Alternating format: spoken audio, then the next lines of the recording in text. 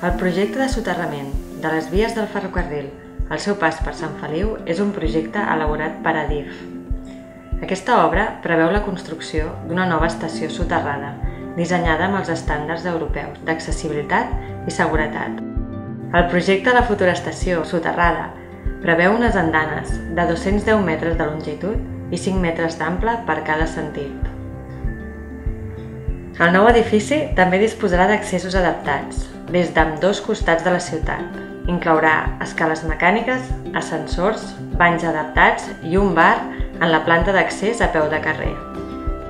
La ubicació de la futura estació es troba condicionada, per un costat, per l'espai lliure que delimiten els edificis d'habitatges existents propers al traçat ferroviari.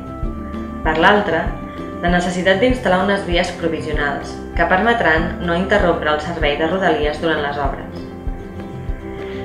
Com a conseqüència d'aquests condicionants i de l'envergadura del propi edifici, la futura estació es solapa necessàriament amb l'espai ocupat per l'estació actual.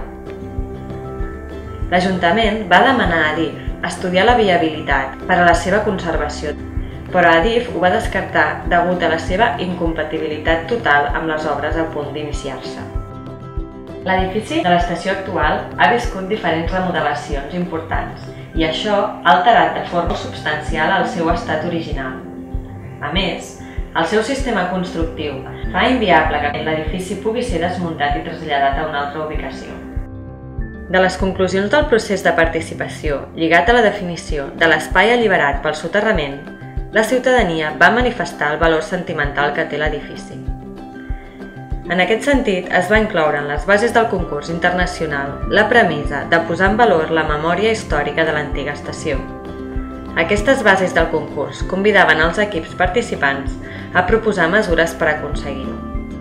De forma paral·lela, l'Ajuntament ha estat elaborant un recull documental exhaustiu de tota la informació disponible, tant de l'estació actual com del seu estat original. Aquesta recerca inclou aixecaments gràfics, fotografies, plànols, entre d'altres.